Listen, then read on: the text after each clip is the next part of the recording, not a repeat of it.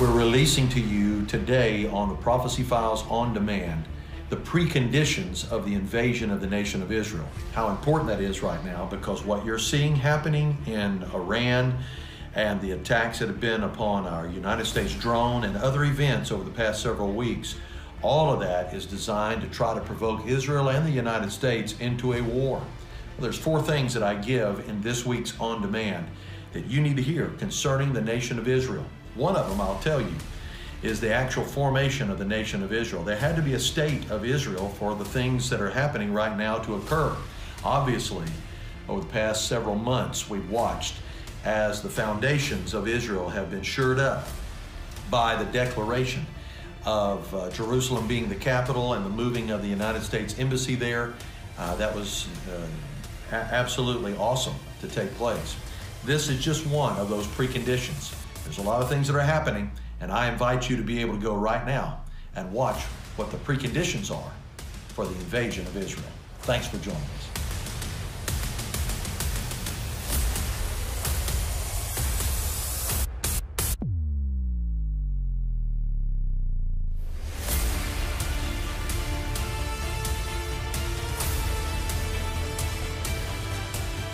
Welcome back to Prophecy Files. I hope that you will get the resources we're making available to you. It is our effort to help you stay up to date on Bible prophecy.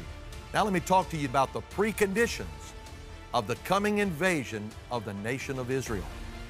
You can find that in Ezekiel chapter 38 and 39, and I know that you have heard me speak of this before, but I want to share with you just a few things that are found in that passage of Scripture that helps us to know that we're coming closer to that actual war. It is the war that is identified as the war of Gog and Magog. And all of the components, the players are all on the playing field right now as named in Ezekiel 38 and 39. So the preconditions began with the fact that there must be a state of Israel. And that took place in May 14th, 1948, when a nation, according to the Scripture, was born in a day. How important that it is that we understand that was the starting of the last days time clock with the formation of the nation of Israel. With that in mind, it shows us the return of Jesus Christ is ever more near. The second precondition that we want to dig into a little bit deeper here tonight is the fact that Israel, according to the Scripture in Ezekiel 38, must be living in a security and in a restful state whenever and prior to this coming war of Gog and Magog, according to Ezekiel 38. Now follow with me in chapter 38, verse number 8. It says, "After many days thou shalt be visited in the latter years. Thou shalt come into the land that is brought back from the sword and is gathered out of many people against the mountains of Israel, which have been always waste, but it is brought forth out of the nations, and they shall dwell safely, all of them. Thou shalt ascend." He's talking to that enemy that is coming against Israel. "Thou shalt ascend and come like a storm. Thou shalt be like a cloud over to cover the land, thou and all thy bands, and many people with thee. Thus saith the Lord God, it shall also come to pass that at the same time shall things come into thy mind, and thou shalt think an evil thought. And thou shalt say, I will go up to the land of the unwalled villages, and I will go to them that are at rest, that dwell safely, all of them dwelling without walls, and having neither bars nor gates, to take a spoil and to take a prey, to turn thine hand upon the desolate places that are now inhabited, and upon the people that are gathered out of the nations, which have gotten cattle and goods that dwell in the midst of the land." Now, this passage of Scripture is so vitally important to understanding not only the preconditions, but what the mindset is of that leader, Gog, and the culmination, the coalition of states, Magog, and those that make up those many people that he speaks of, to come down into the nation of Israel, thinking to take a spoil.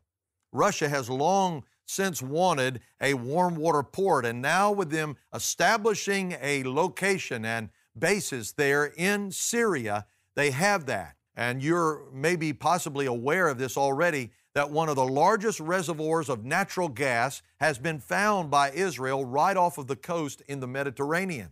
Why is that so important?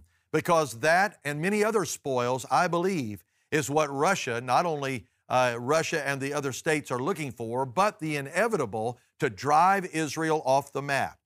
Now, this passage of Scripture does not mean a total state of peace.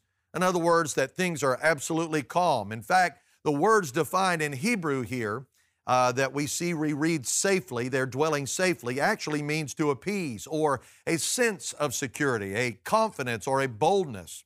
And the word rest that's found in verse 11 actually means idleness or still. So it's not a state meaning ceasing from all hostile activity in the Middle East. That doesn't mean everything has to stop. Before Russia and Iran, as the leaders, would attack the Jewish people, according to the Scripture, all they have to do is be back in the land. The Jewish people are now back in the land, and they are living securely in the land, restored from the sword, according to the book of Ezekiel 38 and 8. Now today, Israel is more confident than ever before about their ability to defend itself from any invasion, and so Israel then, by definition, would be dwelling safely in the land. Not only that, but one of the other preconditions is that Israel will be, according to the Scripture, this is what we know, will be invaded by a northern coalition of nations. They are named in the book of Ezekiel 38. The objective is exactly what you're hearing in the news and the reports from the leaders of Iran and other states, will be to wipe out the Jewish people and the state of Israel. Now, the nations are clearly named in Ezekiel 38, and this is something that we know. You don't have to stretch the Word of God to find this out. The Bible says clearly that Rosh, which would be modern-day Russia, the northernmost nation, or as identified in the book of Daniel as the bear of the north, Magog, which is many of the former southern Soviet republics, like Kazakhstan and Uzbekistan, others, Afghanistan, will join in on this. It identifies in Ezekiel 38 Meshech and Tubal, which are the areas south of the Black Sea and the Caspian Sea, which is northern portions of modern Turkey. Then there's Persia, which is modern-day Iran. Ethiopia, which is modern-day Sudan.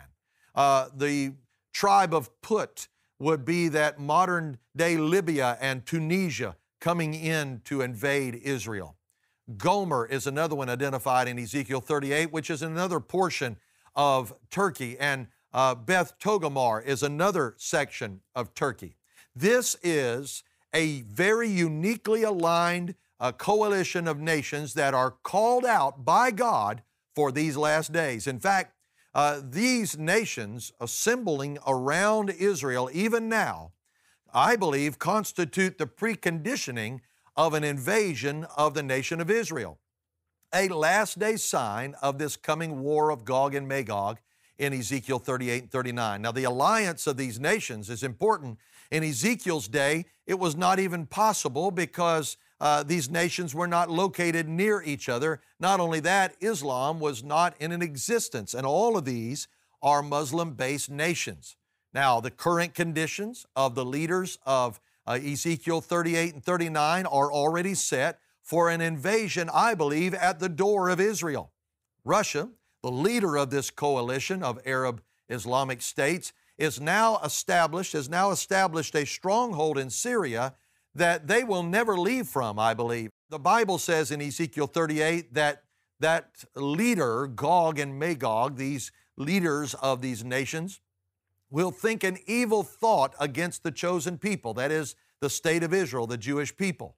Russia, blaming Israel, is already an affront toward Israel face to face.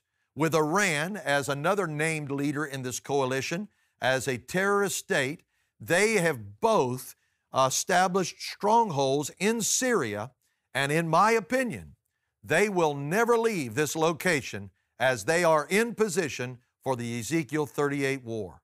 Russia and Iran are said to be compliant in what's taking place here. Now, why are these the preconditions of Ezekiel 38 and 39?